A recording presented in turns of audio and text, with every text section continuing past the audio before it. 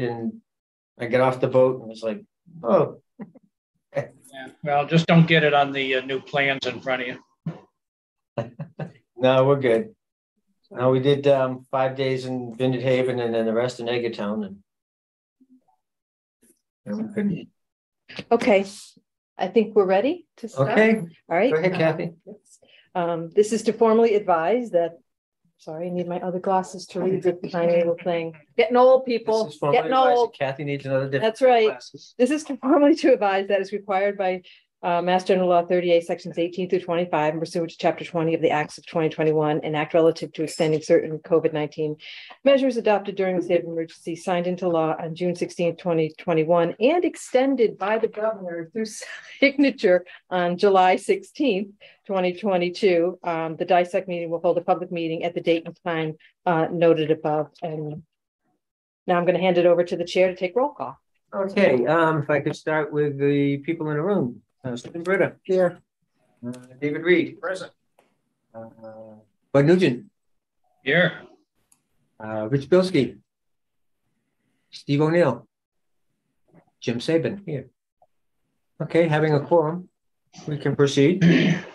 Tonight, our agenda has us getting some updates from Eric and his staff. And I will just quit talking and go right to Eric and let him take over from here. Sure. Thanks everyone. Actually, not staff, but sort of my counterpart in the structural group. Even though his name says Eric Galley, it's Chris Jones is here, and Chris is jumping in because we figured tonight we might talk some about the structural system and the analysis that's been underway. And I know sometimes I end up kind of talking about it, but you may have technical questions beyond what I can answer. So wanted Chris to be able to join tonight and be part of the presentation. Let me just get my slideshow out here. Kathy, can I share my Chris screen? is smart having your name on that slide. That way anything he says it's wrong will be attributed to you. That's a good point. I'm going to go with this method from now on. Even on projects that Eric's not on, I'm just going to put this name up here. My favorite Dilbert sayings is be a team player. It diffuses the blame. It diffuses the blame. Well, Chris has been involved in really leading the effort all along. You just don't get to see him that often. So he's well versed in the project. I'm going to go over sort of just the things we put together on the agenda, but we really wanted to start off with the boardwalk, and hopefully everybody can see my screen okay. You can see that. Yeah. And so just to kind of recap, most of our time I think will be spent on the boardwalk design. I know some folks have a hard stop at 5:30. We did have a rec commission meeting in June too that Kathy and I wanted to talk to you a little bit about later on if we have time at the end. So just kind of recapping, and this is a drawing you've seen a lot. The idea as we approach this was to keep the north-south legs on the east and west side at a 1-to-1 ratio, and then elevate the boardwalk through the overlooks and sort of the southern arc, if you will, to let a little more sun underneath it and get that boardwalk up in the air. And the goal really is to maintain consistent elevations to the greatest degree possible. So not have a lot of transitions up and down, but pick an elevation that works. And in some cases, you can see the heights, get to be 6 or 6.5, 7.5 feet high above the marsh, just because of the terrain. But the goal is to maintain a level elevation with just sort of limited transitions. And this is what this looks like in terms of the plan set. I know it's not in front of you, but these are the profiles that show on the bottom, they show the marsh and the boardwalk. And then up above, this shows the geometry of the boardwalk, sort of where it fits on the marsh, where it fits in the land, and how it works as you go across the arc and then back into the neck on the western side. And so this has led to a process, and I think this came up a couple months ago. There was some discussion on what's the best way to support the boardwalk system. Is there alternative other than helical anchors? And this is what we wanted to spend some time on. And I think this originated with some of the Conservation Commission members, or maybe the conservation agent at the time, asking, what about a composite pile, an FRP pile? And, I think people got pretty interested in these and sort of excited about what the potential was. And so we spent some time over the last 2 months, I guess, since we last talked, looking at this in greater detail. And I'll show you those analyses in a minute, and Chris can talk more about them, certainly if you have questions. But this is sort of what we've come to is some of our original hopes and assumptions were that we could use a smaller diameter pile in a composite. And when we went through the analysis, that really didn't quite pan out the way we thought. It looks like we need a 14-inch diameter pile if we were to do a single pile like shown here on the right.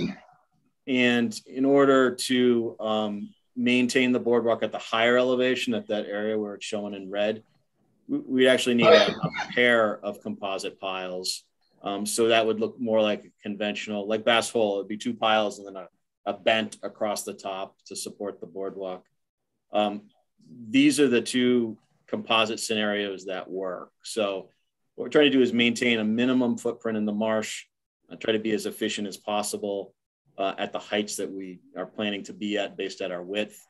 And the way that breaks down is you could sort of do the north-south run on the east side. It's about 400 feet. You could do that as a 14-inch monopile.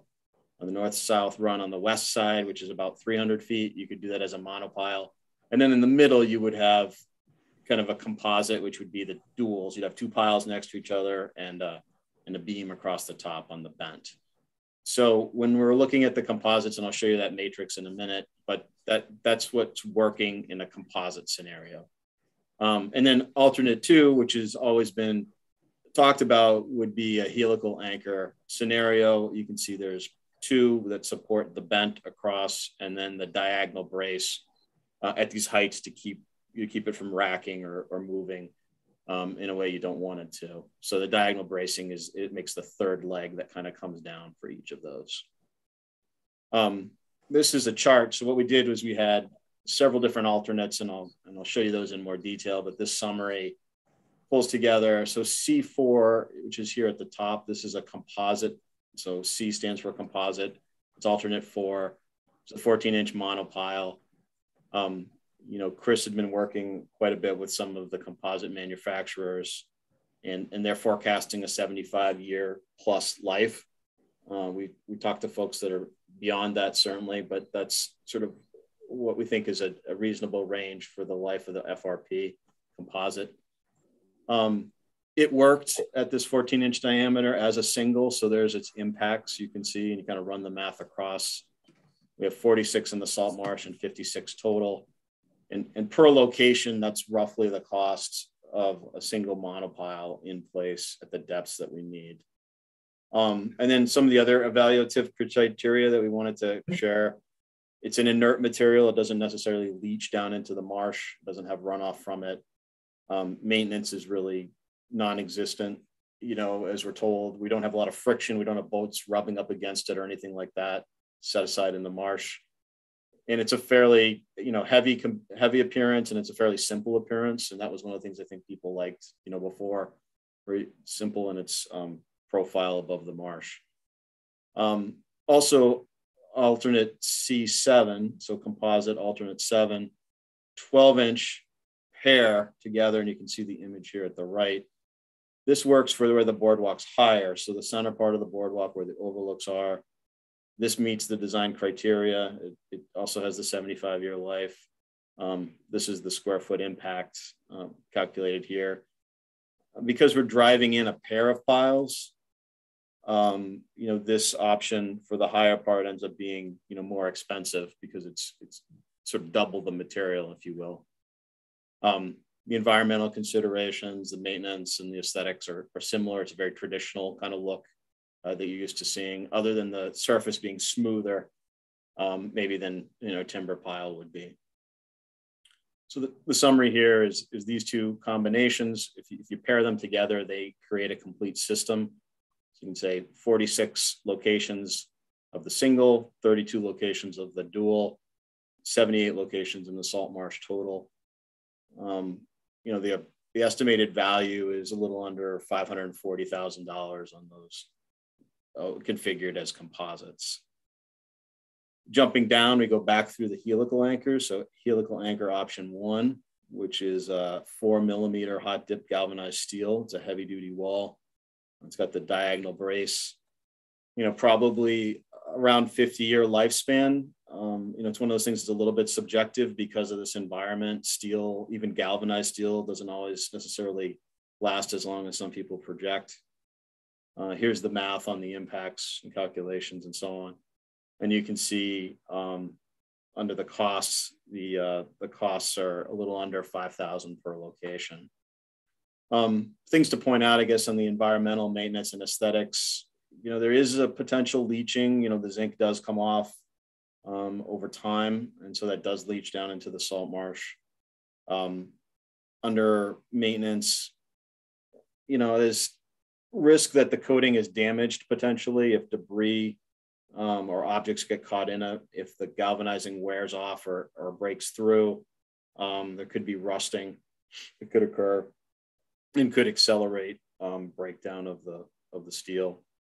If the coating's damaged, then you would have an accelerated repair and replace kind of schedule. And you might have, more frequent activity on the marsh than you would under some of the other options. Visually, it's more common to see these kind of support systems on boardwalks that are lower to the ground. So the posts look a little thin, maybe. This might be a little atypical just in terms of, so you're not used to seeing a wooden boardwalk supported on metal posts, but you've seen examples, we've shown you pictures.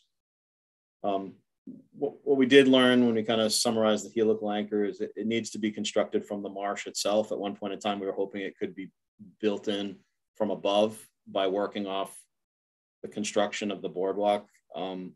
But for various reasons, that's not going to be possible. So either case, the equipment is in the marsh. The permanent impacts are significantly less than the composites. And even the temporary impacts are less because the equipment's just that much smaller in order to get out there and put in the helical anchors. And the total cost of those, if you project that forward, is approximately $446,000. And you can compare that to, approximately $537 for the composites. So there's different aspects, different features of each. And that's what the follow-up slides just kind of show you, is sort of things to weigh, I guess, as we talk about these two options. Under alternate one, these are the two we just touched on. As I mentioned, larger equipment. It may be possible, we've been talking with a couple different vendors on that, but we need to be assuming that the equipment's going to be larger to drive the piles, all the way down into the ground. There's a greater square foot of permanent impacts just because the piles are bigger, they displace more marsh. It may be possible to offset these impacts with salt marsh replication. That's something that we'd have to investigate in a little more detail, but that seems to be a possibility. It would probably be near the upweller where there's degraded asphalt pavement. It'd be possible to restore that edge of the riverbank and offset the impacts of these larger piles. The composites work. Just the combination are more costly than helical anchors. It's visually similar, but Chris pointed this out to me the other day. He says there's not a lot of examples in the Northeast of boardwalks that are supported by composite systems, at least at this point in time. We think they're going to last longer, have fewer environmental impacts, and it would lead to less repeat activity on the marsh, just because the system's going to be in place longer.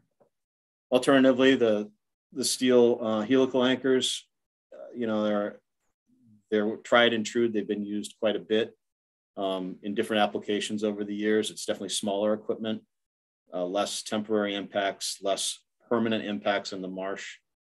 There's lots of examples of these being used for boardwalks. Typically they're at a little bit lower heights, but it is a system that works for your application. And it's hot dip galvanized. So, steel in this environment has advantages, and there's also disadvantages, in a marine setting. So with that, I guess, maybe pause for a minute. Chris, I've talked a lot. I don't know if there's anything else I missed or that you might want to add to what we've been kind of going over here. Well, I think that you did a pretty good job summarizing it. I think this covered the major points of the differences in the two systems. I don't think that there's anything I could really add to the general conversation. All right, let me go around the room and see if any members of the committee have questions. I saw David, you had your hand up quickly, so why don't I start with you? Thank you. The cost comparison in your chart is simply for the supporting structure, not for the deck itself, right? Correct. For us, it's easiest to kind of compartmentalize this discussion because sort of what's happening above is a little more standardized, but what's happening below, in terms of the pile supports, there are different options here. So it's just for the supports. Does the cost of the decking change at all depending on which support structure we recommend? Chris, I think no, I think that the decking is going to be the same with either two systems. Okay, thank you. I just had two clarifications. When you say the word composite, we make absolutely certain that whatever's in that composite, 10 years from now, someone's not going to do a study that says something's in there that's environmentally hazardous. We don't know that. We never will. But they must have. Well, they must have some idea of what's in it right now, right? And what's in it right now, I assume, is environmentally safe. Correct?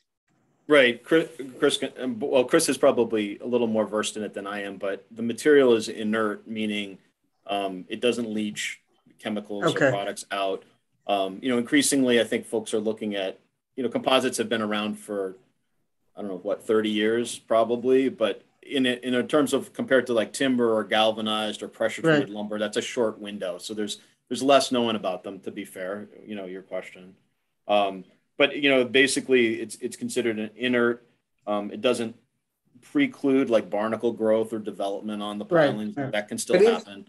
But in and of itself, as you said, it doesn't bleed, it doesn't leach out, we don't have to worry about someone scooping up a cup of water and saying, oh my God, we have environmental damage because of these posts. When you say inert, is that what we can tell the citizens? Yes. It is, Chris. I don't know if you want to add. I know you've talked with some folks about it in great detail. Yeah, no, I mean it's. I like to think of it. It's sort of like fiberglass. It's like you would see on the hull of a boat. All right. It's not pure fiberglass. It's a carbon composite with fiber mix. But and in your discussions with the conservation, your meetings, they've never expressed any concern that have they've actually requested that some private dock developers, private ones, actually use this. Okay, that's fine. I just wanted to make sure that we're not investing in something that 10 years from now someone's going to say you got to replace it all. Okay. We have a sense as to which system is more supported by the Conservation Commission, which one they would prefer. You said there's pluses and minuses on each. But... Right. Good question. But do you have any questions? How much of an effect on the marsh does the additional square inches, cubic inches of penetration with the composite piles going to cause versus the helical anchors? I know it's just a few inches, but is that an issue or not? It's about at this point we think it's about 100 square feet. So the difference is the helicals might represent 25 square feet and the composites might represent 125 square feet of impact.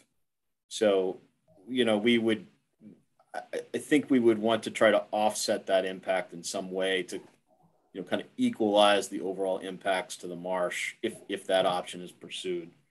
Yeah, and I don't know that it's really that big a deal. I mean, the marsh is going to fill in pretty quickly. I'm just curious if you know something I don't know.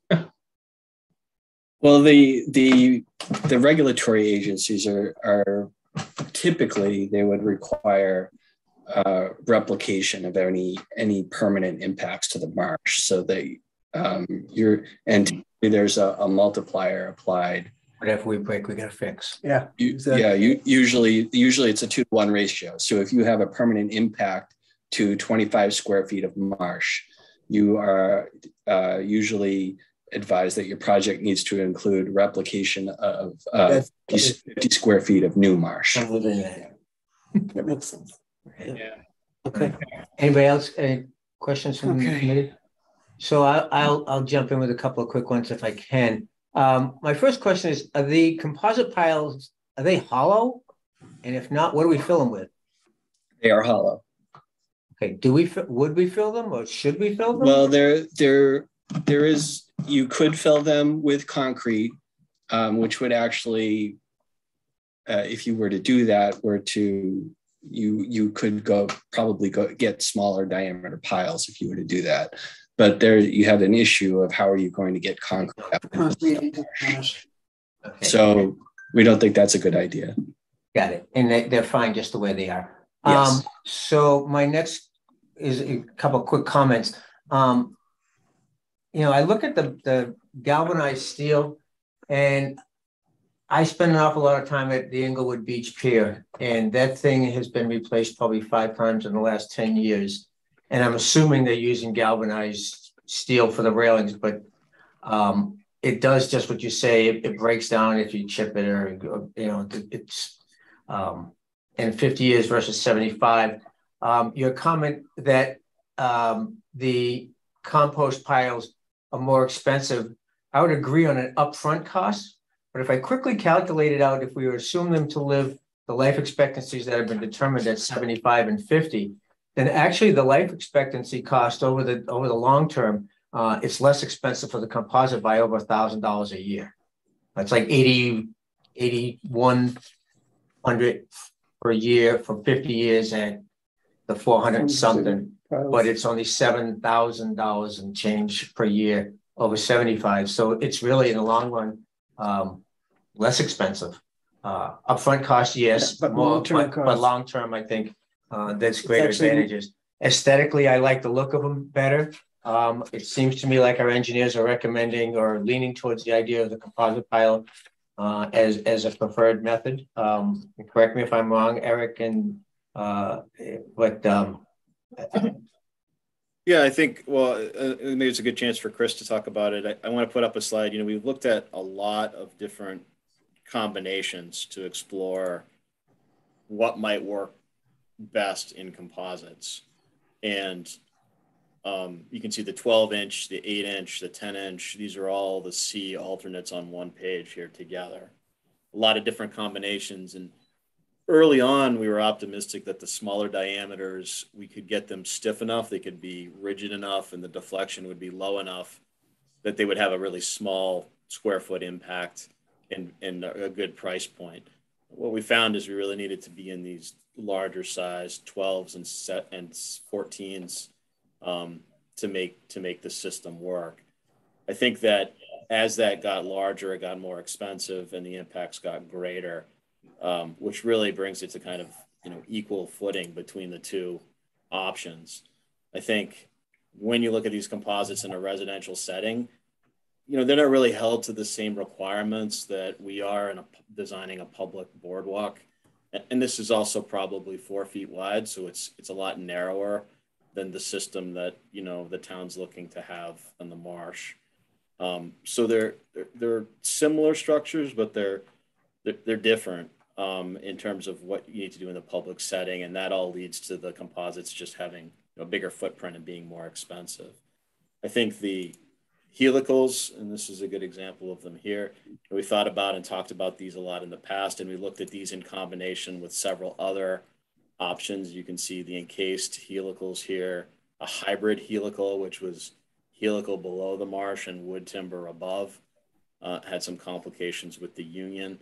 And even thought about a little bit about wood piles at the beginning. So there were several different scenarios that were investigated as possible supports. So that kind of takes it on the full tour, all the way around. Chris, I don't know, they're asking you sort of where you land on this in terms of, the best structural solution. You have an opinion that you can give them? Well, I mean, I've come full circle on this. In my opinion, I had when this first started, I had expressed some reservations about using helical piles, and I suggested that, that some alternates be looked at. And I was initially excited about the composites and the potential there. Our geotechnical sub-consultant did express concerns with the flexibility of the piles. And once they performed some preliminary analysis, those concerns were borne out. The piles are very flexible, and because of the heights that this boardwalk is at, there tends to be a lot of deflection under the loading conditions that we have to design for, because this is a public structure. And so the piles are now bigger than we thought that they might be. And so the size of the piles has led to the increased costs and increased marsh impacts. So I've come full around, and I'm thinking now that, maybe helical piles are the way to go here, because my main concern whenever we're in an environment like this is, what are the permitting agencies going to allow? And the permitting agencies, when you're dealing with salt marsh, always want to look to see that you evaluated options that have absolutely minimized the amount of impacts on the marsh. And so we have a situation here where you have comparable systems, and one with, even though you're dealing with an overall magnitude that's really not that great, 25 square feet of permanent impacts versus 125, in the real world, that's a small area, but when you're talking salt marsh impacts, that's a big difference. And so the agencies will take that into consideration when they review your project. And the other thing is the longevity. That is, of course, a big advantage that the composite piles have, but we can sort of design around that with the helical piles. I've talked to some fabricators and some specialty contractors that work with the helical piles, and their suggestions of using an extra thick zinc coating and designing the helical piles themselves with extra thick walls to make sure that as the zinc gets eaten up, it takes longer to eat through. It takes longer to get used up in the corrosion process, and then when the steel itself, if that starts to corrode, you have an extra thick layer of steel there. So I've kind of come around to thinking that maybe the town should go with the helical piles for those reasons. Let me ask another quick question if I can. I forgot to ask this before. Availability of materials, is it similar as far as being able to get either the composite or the helix materials, or? As far as I'm aware, but they're both fairly similar right now. The composites, I'm told that they have some limited availability on the structural shapes, but the piles, I think that there aren't any issues with that right now.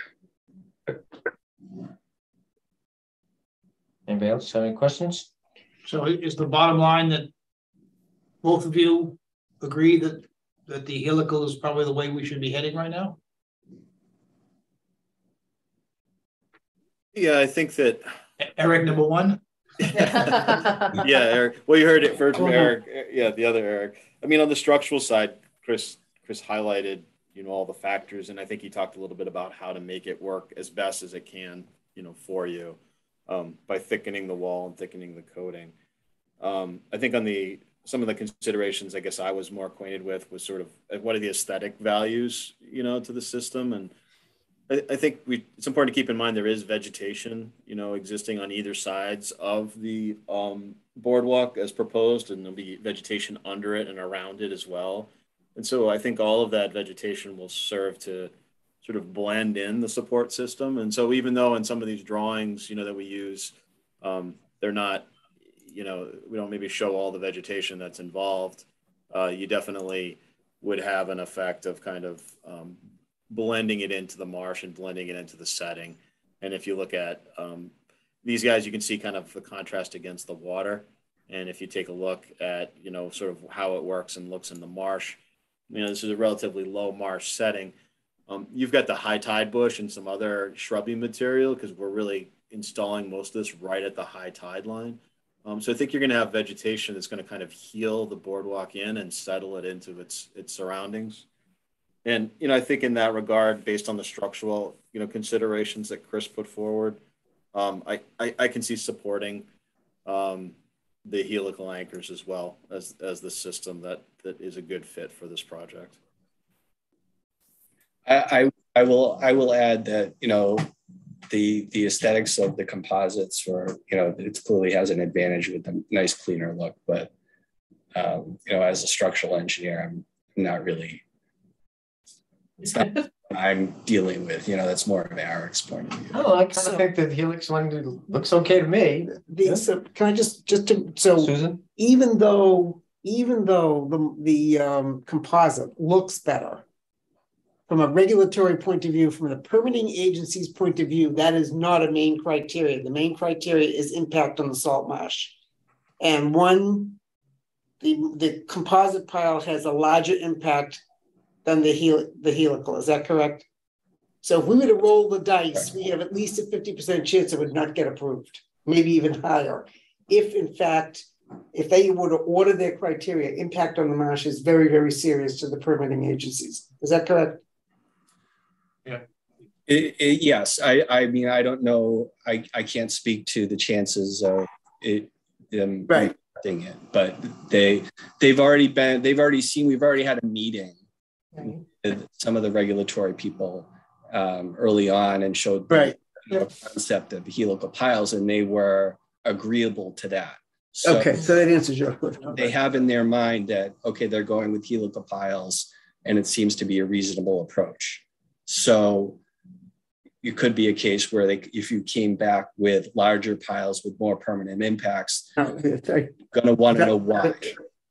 You can end the conversation. I totally agree. So based upon based upon the recommendations of our engineer and is it the agreement of the committee members that we should instruct them to proceed with planning based upon the helic anchor system? Yep. Yes. Everybody agree to that? Yes. Bud? Bud's shaking his head yes. One thumbs up. Yeah. I guess he's got another thumb somewhere. Yeah, we don't want to snatch. Okay, so from the jaws of defeat. outstanding. I think that's excellent, and we will obviously continue to listen to the recommendations of our engineers and our experts. So let's move to the next section, and I think you get what we think is a way to go. Helic anchors it is. Why you guys get paid? No, thank you for acting on it, and I'm glad that you're able to evaluate the criteria and make the decision. Yeah, although I have to tell you, the information you shared about the regulatory and the permitting agencies is what made me swing from composite to helical. Yeah. We don't want to embark on something that we know may not pass. We want to set the certainty at this point. Yeah. We're already asking for like the 1-to-1. So that's a little their off minimum. Right. We want to keep that 6 feet. Let's not forget we want to keep that. So outstanding. Want to talk about the footbridge, Eric? Yeah, I wish I had more to say, but I'll kind of put this slide up and we can What's that footbridge? Looks like a footbridge to me. What I'd like your permission to do is if you'll let us continue to kind of talk about composites. I know there were some conversations about really wanting the footbridge to match the character of the boardwalk, and so one of the challenges for us is how do we do that? Rich isn't here tonight, so maybe this is better left in some detail for another conversation, but we'd like to look at this and see if we can use a composite system and maybe use a wood cladding to kind of make it appear like it's the same as the boardwalk. But using composites, I think it will allow us to span over the creek. And we really don't want to put any pilings in the creek or the little inlet that comes in there. We want to avoid that and span over it entirely. I know there was some talk about doing it as a prefabricated bridge and kind of bringing it into the site. That's going to require a lot of clearing. I'll go back to one of these images. It would require a lot of clearing. We'd essentially have to cut open this road, all the way in. And looking at the footprint and the staging area for a crane, really gets fairly involved, even for, this is about a 40-foot span across the creek right here. You couldn't bring that on a barge, could you? We talked a little bit about that. You just can't get really close enough. Can't get close enough? Yeah. A large enough helicopter, certainly they do it in some places that way. And I watched them put a 30-foot hot tub up 60 feet over the top of my house and put it within a quarter inch of where they wanted it. So yeah, it's not as crazy as sometimes you think. But I don't know if we're there yet. But I guess what I wanted to do is just on the table tonight is, and Chris and I need to talk about this in more detail, but the ability to build a frame out of composites, and then, instead of a plastic deck or a recycled material deck, have a wooden deck on top of it. Can we get to an aesthetic that's in keeping with the rest of the boardwalk for the user's experience, but maybe uses some higher technology to make the span across this creek work. What is this? That's about what, 15 feet? The creek? The span's about 30. We've got it down to about 36 feet. It's a little under 40. It's really that wide, huh? Yeah, to get safely. Let me see if I can show you how that sort of works in terms of the drawings. Get safely across. Kind of zoom in on a part of this down here. And this will have the composite piles for the bridge, correct, Eric?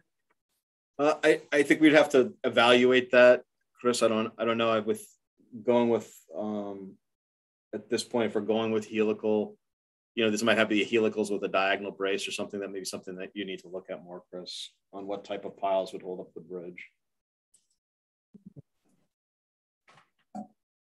Right, if you want to put that off to another discussion for when, that's fine with us. Yeah. I think what Eric's trying to get at is that it's not going to be like wooden beams like we had before, because we're spanning a bigger distance. Yeah. So we're going to have some of those composite, RFP type materials in order to do the beams there to get that distance. And then, there may need to be some trussing going on. So the bridge may look a little bit different. We're trying to keep the visual of the planks staying the same, but the sides might be a little bit different. Right. And there's not much that I think can be done about that. The impact would only be from the sides, and you have to be standing in the marsh to see it. You have visual for the walker to be good. Right. You'd be on the western side looking back. And, I think it's nice to see this open, and we really don't want to put piles down here, in this inlet. You can see this is the 15-foot spacing, and we come along, and then we go to the 40 here to get across. And this shows, you can see kind of the diagonal bracing. That's kind of what that does, is makes up a truss design, which makes it strong and makes the span possible. So we can still have the vertical pickets, but you may see some elements that are diagonal, in that instance, to be able to make the span work. I think we can live with that. It might also make sense in that particular one, like you had your picture, maybe they are horizontal there. Yeah. Well, I think let the engineers figure that out and come back and tell us what you got. Yeah, we'll come back with an update. As Chris said, one of the considerations is what structural shapes are available out of composites. So these are structural shapes. These are channels and tube shapes. It may end up being a combination of steel plate and wood if composites are an availability issue, but this is what we're going to dig into a little bit more. Okay, sounds good. Kathy, we had on this that we just talk about the rec commission meeting a little bit and just kind of update on that. Do you want to start off with that intro? Yeah, I think the Recreation Commission really liked the little park there.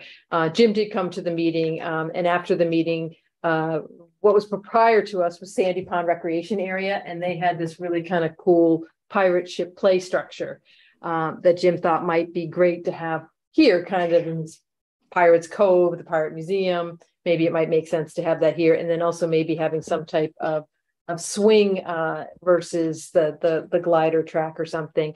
So Eric took a look at seeing, could he modify this to allow for the potential of having the pirate ship. You got to understand that the pirate ship is about $100,000, just the ship itself. So maybe this is a case where, you know, we're looking at the beams for now, but we want to make sure that we have enough space and area and size it to allow for the pirate ship if we can afford it in the future. So I don't know if you want to show some of the pictures. Sure. Yeah, and the way we were kind of considering this was the design that we had going into the meeting, which is this is the little room in front of the parking, the rivers to the bottom of the slide here. And in this area of kind of these balance beams out of natural timbers, we had a play tunnel that kids can crawl through, you know, some other features, embankment slide and so on. And after listening to the presentation on Sandy Pond, really decided, you know, maybe it's something that can work like this, kind of keeping the same ideas and including the pirate ship instead of the balancing shapes. Maybe we can add, it looks like we can add at least one swing. We were going to look and see if we could get another second swing tucked in here as well. Some picnic tables, with the ability to have a pirate ship. And the one that we saw looks something like this. It was kind of all out of natural timber. There's an example of the swing. And it just seemed like the right site in town to have a pirate ship. That was kind of a key part of that discussion was, you know, it probably belongs here close to the river, you know, within sight of the water. It makes sense to try to incorporate this element. You can see it's got climbing features, overlooks, you know, a slide. It'd be a lot of fun to play on for little kids. So I think what Kathy's saying is it is an expensive element. We can design this area as a sort of this could be done at a later point in time or through fundraising or sponsorship or donation. You know, maybe that comes on, it's not available at the beginning. I think we can be flexible as long as we have the framework of the space designed. If we can get a 2-for-1 deal on the purchase from the splash pond. Okay. I think it becomes really kind of a signature part of the whole area there if you're using a pirate ship, right? You know, it kind of does tie everything that we're kind of water related together. So if we can find a way to do it, I think it'd be cool. I think the closer we get moving along, there might be different types of grants that we can apply for. Maybe the businesses would donate. Yeah, maybe we could get the Whittam Museum to make a contribution and we got to put their sign up there. Right. Well, you know, There's that too. And this is where we get to start maybe thinking about having discussions with community visions about where their foundation is and what they're doing, and maybe something we can start working with them and public-private partnerships to be able to do some of these things, like, you know, the pirate ship sponsored by the Whittam Museum or sponsored by David Reed, attorney at law, or, you know, Jim Saban, you know, the slope downward, you know, that'd be Jim Saban's slope sliding downward. The Saban slippery slope. A slippery slope of Saban. Sliding into retirement. But I mean, I think the public-private is going to give us some opportunities. You know, we look at, you know, Eric calls these rooms. So, I mean, if you look to the north of that, there's another room that we'll probably want to think about. It looks like it's got an umbrella in it. It's just to the right of the red square. Mm-hmm.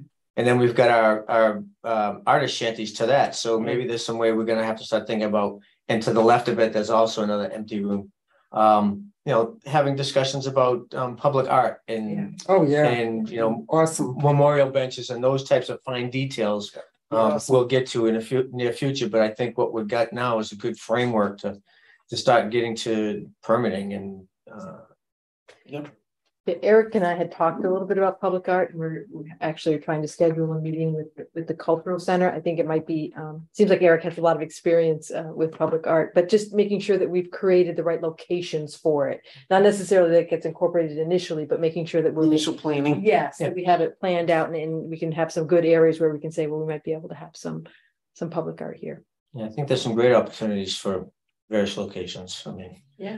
You do a sculpture right along the entrance way. I mean, there's all kinds of crazy, great opportunities. Only 28. We'll leave it aside from the pirate theme.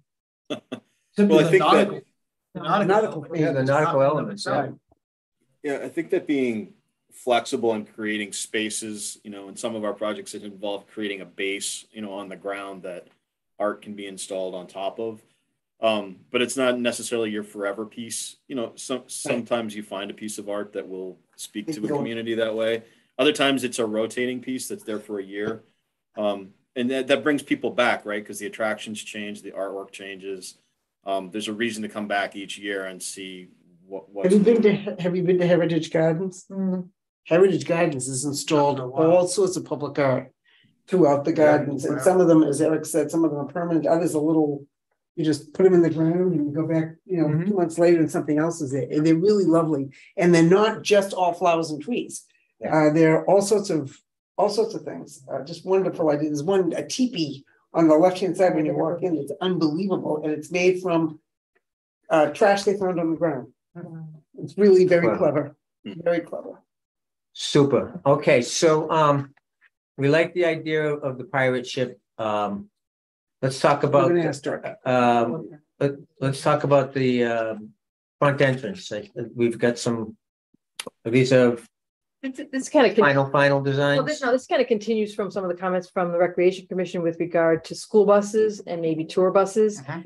So Eric took a look in the front to make sure that there's some turning radiuses can be met. So we just wanted to briefly touch on that. And also one of the things that we have continued on was with the pavement surface at the main entrance. The porous pavement doesn't do great when you're doing a lot of turning movements.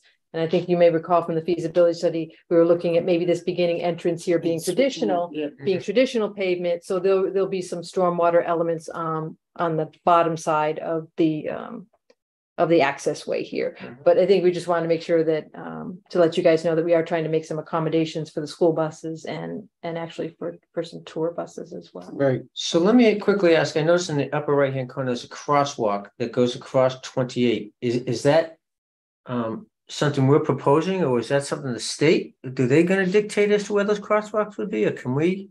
I think we're going to need to coordinate. Go ahead, Kathy.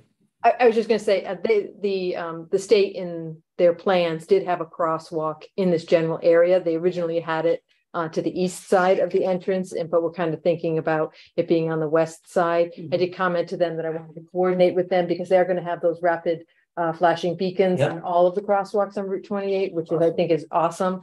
So that is something we will need to coordinate with them. Yeah, and that actually aligns better with the parking in Captain Park, because you wouldn't have people coming out and then immediately stopping. Right. No, it makes sense to have it there versus where, and I was just, because I think down below the circle where that black dot is that where the existing crosswalk is? There's two white lines right there. Yeah. There's just for the bridge. That doesn't make sense. No, and you can barely see it. That was, I believe, the temporary one that was part of the bridge. I don't think there was one in this particular area before.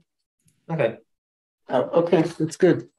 Well, a side benefit about the crosswalks that I like, assuming they have signs, is that even if the park's not being used or whatever, most people, not New York tourists, will tend to slow down when they see a crosswalk. Especially with blinking lights. Can I ask on the Recreation Commission meeting, what was their suggestion about bus access to the site? What did they anticipate? I think they really thought this was going to be a great educational location for school students. So they want to make sure that the buses could come in. How would they turn around? Where would they park? I think what we were talking about is they could certainly park on the flexible pavement area on the side as you're going out, the dark green area on the screen. But then the bigger buses, the coaches, they're a little bit bigger than the school buses. So I think we might have to extend some of that paver a little bit around the little cul-de-sac there in order to make sure that they can go around and not eat up the side. Can a bus get around that cul-de-sac now? Right. So that's a good question. So it can, but Kathy's absolutely right. So they asked a couple questions. One was a school bus, which everything that we've been working on with you, school buses work fine.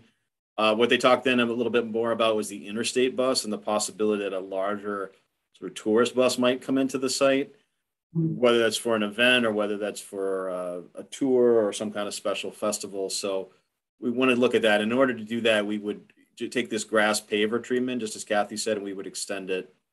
We know it can work. We would extend it around the circle here. So it's just a little bit of a shoulder. It's still going to be grass, but it would be a little bit stiffer to support the weight of the bus as it turns that circle. They can make that turning radius They can. Yep, they can. And they can do the second cul-de-sac too, all the way down. That's shaped a little bit differently, and they can make it through that one as well. I think I circled this area. The bus does require some modifications here that we went ahead and made. They were relatively minor. It just changes the geometry of this curve a little bit as people come in. We need to peel this corner back a little to allow those buses to swing in. There's a little bit of overhang, on this plant bed, but with that plant material, we'll just have to keep it low. And that also assumes they don't swing out. If they swing out into traffic a little bit, which sometimes if there's a gap in the traffic, big buses can do that. They get a little more space to maneuver. They can come in a little more straight on, and their access would work even better, if they do a little bit of maneuvering at the entrance. Or they could come from the east side. Correct. Yes. That works okay as well. Or they could park at Captain Parker's and have lunch and walk across the street in the new walkway. I'm sure Jerry's loving it. Yeah, one thing I wanted to mention about this crosswalk, your project won't build this crosswalk, but we do need to kind of plan for it. Another benefit of having it there is everyone coming out of here is looking in that direction.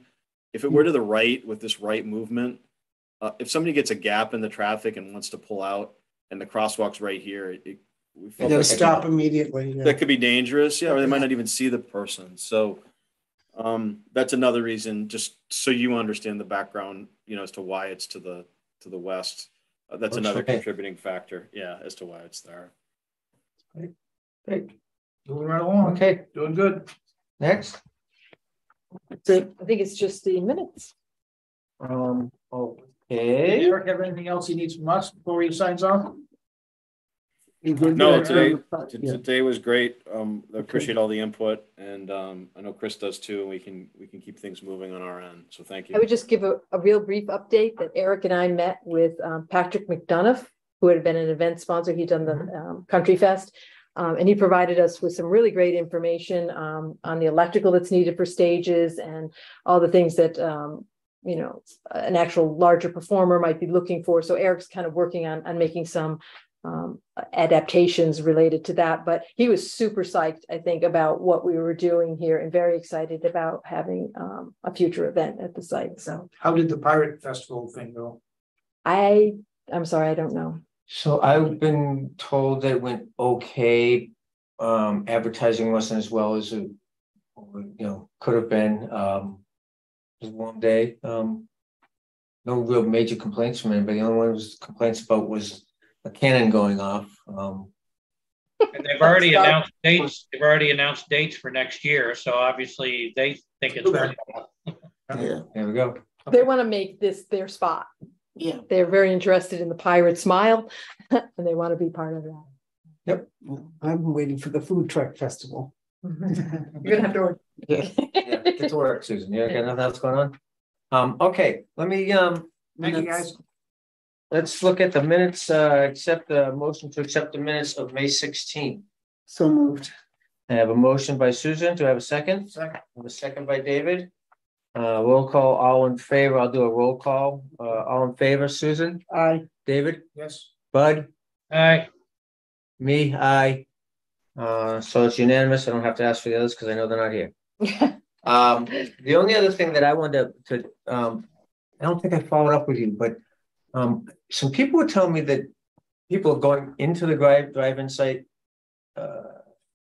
during the fishing area and driving the contractor of the bridge had been a boulder there and they had moved it. I coordinated with DPW. They said they were going to move the boulder back. I haven't been out there. I haven't either, but when you told me about that, I sent that around. Next, I don't want people getting out there and getting mischief and then making our lives and miserable. thinking that's the way it's going to be, open like that. Yeah, it was the contractor moved something. Okay, big good. boulder. Okay, next meeting, TBD. Okay, that's all I have for now. Kathy, you have anything else? Good. With that, let's accept a motion to adjourn. So moved. Second. I'm going to roll call by saying all in favor, say aye. Aye. Aye. There we go. We're all in favor. Thank you, everybody. Okay. Very good. Thanks, everybody. Thank you, Eric 1 and Eric 2. Thank you, Eric. Thank you, Chris.